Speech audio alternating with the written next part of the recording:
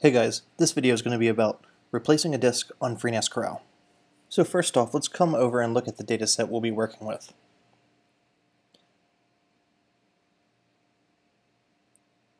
Our topology is just two disks and a mirror.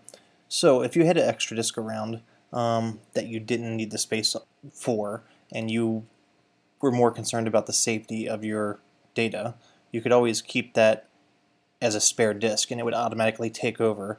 As long as that disk is the same size or bigger than any of the drives it needs to replace in your array. And so if a disk were to fail or if the cable were to become detached, this drive would automatically take over for the failed drive. So, assuming we do not have a spare drive on our system before a disk fails, what we would do is go to the console. As of this video, you're going to have to replace a failed drive in the console. So a few commands we're going to want to get familiar with are disk show, which shows us all the disks in our system. And as you can see, that volume SSD 750 is comprised of disks ADA2 and ADA3. I have ADA4 in here unallocated at this point. We can also do volume show, and there are two volumes. We can do volume. And any of the commands in the console, you can either hit a question mark and hit enter to find out what you can do next, or you can just double tab and it will show you your possible command completions. I prefer double tabbing usually. So volume SSD 750 show, and that will show the smart status, things like that, whatever other status of our volume that we're working with. And we can also do volume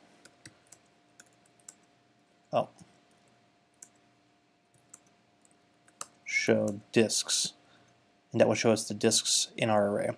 So I can simulate a drive failure a couple different ways here. I can either do volume our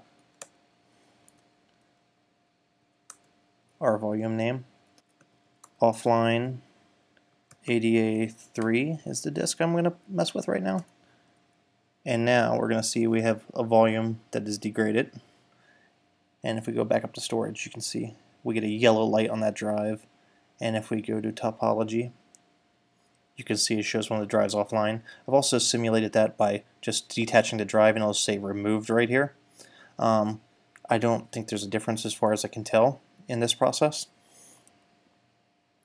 I mean, if you have a drive where the board on it fails or something, it may show up as removed. Of course, you could also proactively remove a drive if it's getting lots of errors, things like that, going offline, coming back online. So, okay. So, now that that drive is offline, what we want to do to replace that drive is volume, or volume name, and then we want to do replace ADA3, the drive device name of the failed drive, with our new device name. And the device I'm going to be using for this tutorial is ADA4. So on the console, ADA4. And it should create a task to start replacing that. And you can see it running over there.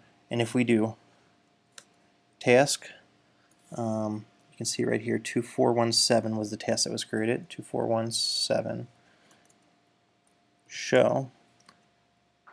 And you'll see the started at and finished at is not finished yet, state executing, and the percentage of progress of that replacing the disk with the other disk.